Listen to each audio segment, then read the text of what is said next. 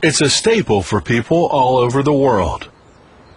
Smothered in butter and jelly, or dipped in gravy, it's a delicious treat that's hard to resist. And we're willing to bet you can't resist the opportunity to find out what goes into the making of your daily bread. 1,300 years ago, in the time of King Tut, Egyptians were already baking 40 varieties of leavened bread.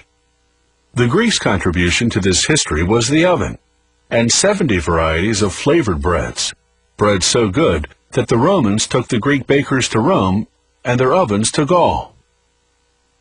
By the Middle Ages, bread had become the primary food of Western Europe.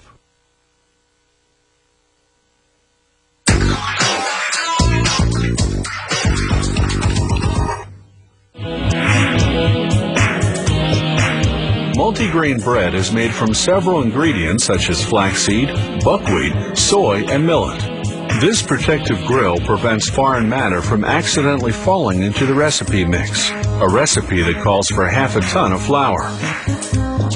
The ingredients, ground in a mill, are kept in these 36 enormous containers.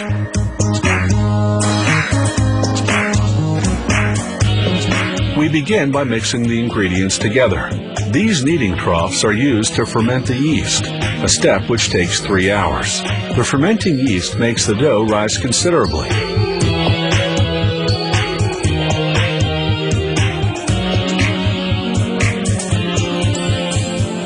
This huge mixer kneads the dough for about 8 minutes.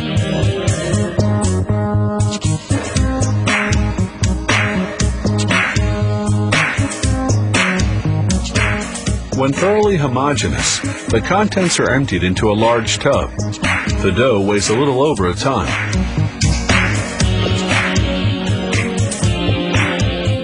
The dough is loaded onto a slide situated above the dough divider.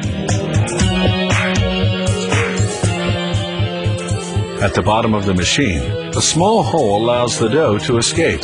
2 mechanically operated arms cut the dough pieces into equal lengths. It forms 192 of these a minute. The dough then falls onto a conveyor.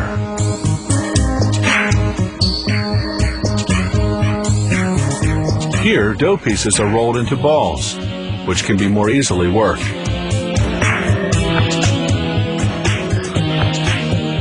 The dough balls are floured to prevent them from sticking during their transport and when they're molded. Here, the balls of dough leave the divider and go to the molder. During transport, the dough can rest, allowing the yeast to act.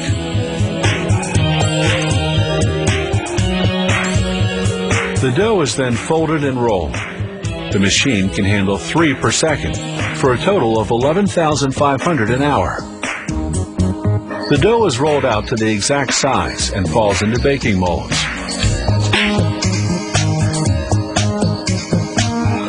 Here we see the making of hot dog rolls. These little dough balls have to be shaped lengthwise and fermented before molding.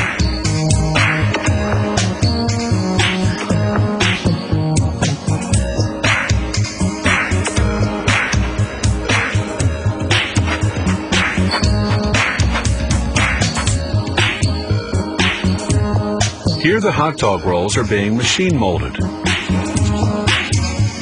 Dough pieces must not touch one another, so they're spaced apart by a small mechanical arm. Now we go back to multi-grain bread production. Squatted down at the bottom of the molds, the dough pieces go into the prover, where they rise for an hour at 110 degrees Fahrenheit and at 70% humidity. Then they bake for 20 minutes at 490 degrees.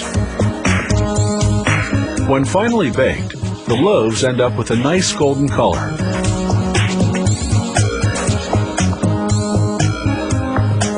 A vacuum system draws the loaves from their molds. They're then placed on a conveyor to cool.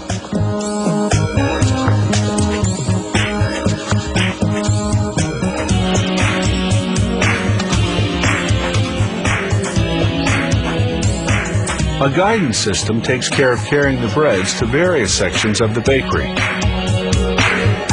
When well cooled, breads go to the slicer, which cuts 65 loaves a minute. They are sliced by 7-foot wide and 16-inch long steel saw blades. These blades are changed every 2 weeks.